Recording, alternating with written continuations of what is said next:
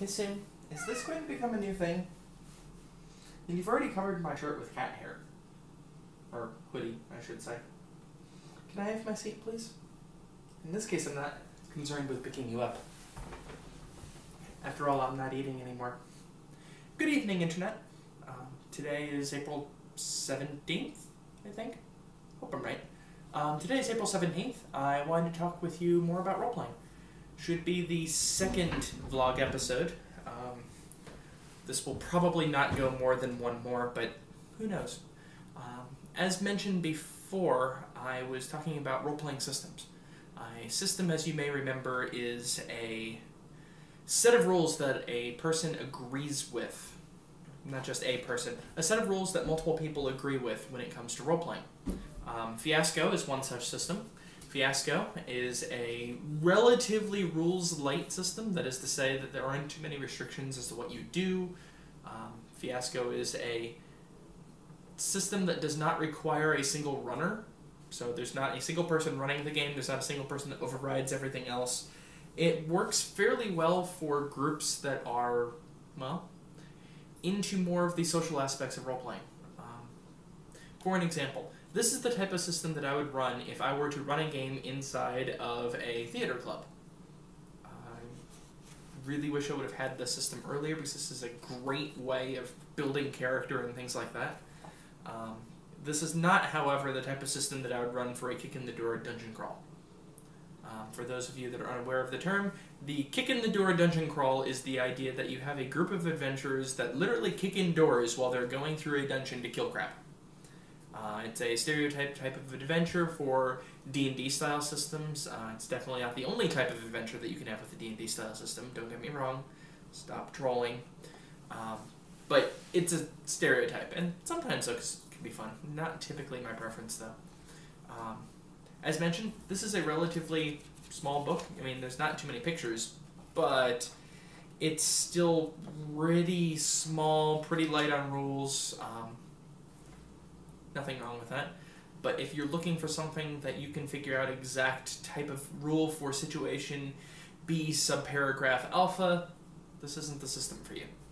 And that's kind of what I was wanting to go over today, is that a single role-playing system is typically not the best for everyone, or even the best for one person. Different people have different moods. I totally have a cat-based smudge on my glasses, so I'm going to do the rest of this without my glasses. Different people have different moods. Sometimes you want a thought-provoking adventure that's deep with philosophical meaning and things like that. Sometimes you want a adventure where you are deep into court intrigue, and sometimes you just want to kick in the door and kill some monsters. For another example of a role-playing system, Pathfinder. This is my Pathfinder book. Notice it's a slightly bigger book. I mean, this is a 8x10 size book. It has lots of pictures. At the same time, though, it has 576 pages. I don't really count advertisements. So 575 pages, complete with full index in the back. I tend to play Pathfinder quite a bit. I've actually never played Fiasco. I really wish I could, but unfortunately, all of my adventuring groups seem to not really be all that interested in Fiasco. I'm thinking they prefer something a little more structured. And Pathfinder is definitely more structured. Pathfinder is based off of the D20 system, which most people would know of as Dungeons & Dragons 3.0 and 3.5 edition.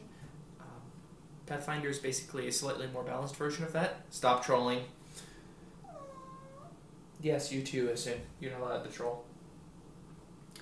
So, yeah, Pathfinder is a much more strict system that also, though, means that there's lots more exploits, lots more things that don't quite make a bunch of sense because they had to make a set of rules for something that's not necessarily realistic. Role-playing systems are like constitutions. If you try to cover every possible scenario, you're going to end up with a document that's 1 billion pages long and very confusing, very counterintuitive.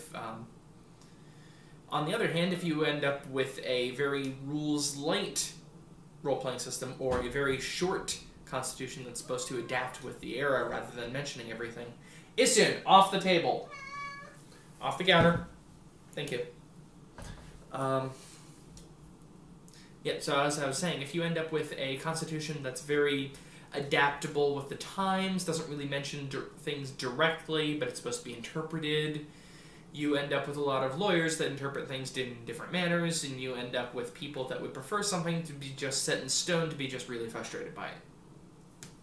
Different rules for different people. People that tend to play games like Fiasco, not always the type of people that play games like Pathfinder. In my case, I would love to play a game of Fiasco. I normally play games like Pathfinder. I'm kind of flexible in that regard. I like role-playing. I don't particularly care that much what the system is. And yeah. So, other things to deal with when it comes to systems. Sometimes the setting is different. So, back to Pathfinder for a moment. Pathfinder is a standard high fantasy fair setting by default. You could alter the rules in order to use a more futuristic society, maybe say Industrial Age or maybe even future. The D20 license, they had D20 Modern, D20 Future, D20 lots of things. At the same time though, this is meant to replicate more high fantasy. High fantasy, what I mean by that is more swords and fireballs and stuff like that. If you've ever played video game RPG, those are typically high fantasy. Not all of them. I mean, you have the Fallouts of the world and things like that. Fiasco is more meant to be a situation type of thing. As they mention even on the back cover, it's inspired by films like Fargo. So this is more of a get-together type of thing where everything goes wrong. This is not a high fantasy style system. You don't throw fireballs at people, although you probably could have something like that in Fiasco. There are systems that are tied to their setting. For an example, Shadowrun. Shadowrun is a role-playing system that's based off of a lot of cyberpunk books. For an example, Neuromancer. Neuromancer is a good book. I highly recommend it, by the way. The Shadowrun system is very tied to its setting. In fact, by default, everybody plays in the same game world. There's meta plot that is controlled by the book rather than the person running the game. It's a very strict sense of a setting. For middle term, Pathfinder doesn't really control the setting that much. I mean, yes, it's meant for high fantasy, but you could probably do what you want. There is a default setting. A lot of people don't tend to use it. I don't. I've never actually played in any book-based setting in my life. It's kind of strange. Fiasco is not tied to a setting at all. There are sets of rules for different particular scenarios, things like that. You're encouraged to make up your own.